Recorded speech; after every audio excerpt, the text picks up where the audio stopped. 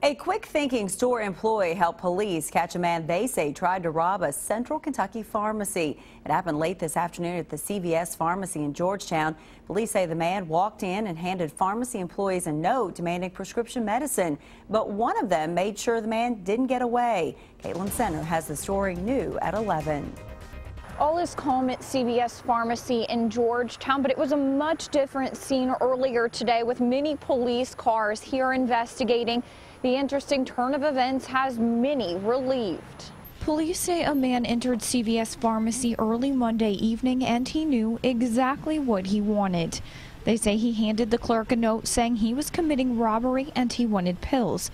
In fact, he listed exactly which pills and the quantity of each. But some quick maneuvering by the clerk ensured he wouldn't get away with anything. The clerk called 911 and then set the phone down, leaving the rest up to police. When they arrived, the robber, who police say is 23-year-old Larez Brown, was still in the store.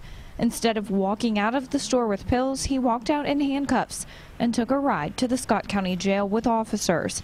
That's where he's behind bars for robbery and tampering with evidence. Now, it's not clear what would have happened if CVS Pharmacy didn't get police on the phone so quickly earlier today. In Georgetown, Caitlin Setner, WKYT.